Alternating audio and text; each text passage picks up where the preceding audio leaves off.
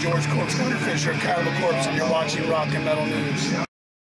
Hey guys, this is Ron from YouTube's Rock and Metal News with a Rock and Metal News update. The Ocean are set to tour North America and have announced their first North American headlining tour in 9 years. Support is from The World is a Beautiful Place and I Am No Longer Afraid to Die and Shiloh.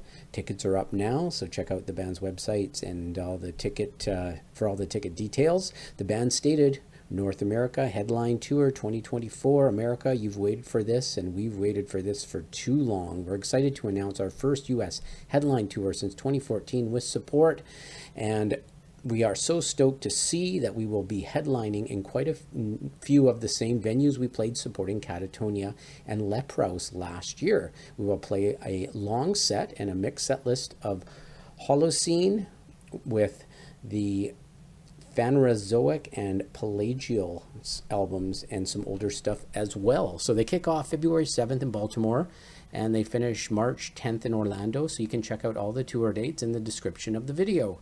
This is Ron from YouTube's Rock and Metal News. Thanks for tuning in.